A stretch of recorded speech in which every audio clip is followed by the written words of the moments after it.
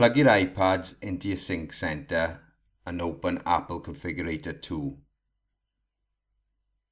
Select all the iPads and then click on the Prepare button at the top center. Leave configuration as manual and click Next.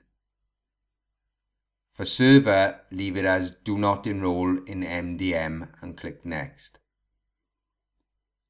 For supervision, choose Supervise devices and allow devices to pair with other computers, then click Next.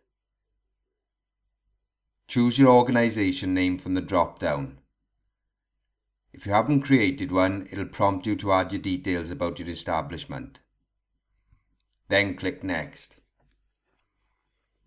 Then you need to choose which steps to skip on the iPad when you first set it up. By default, if you skip them all, they'll be set to off.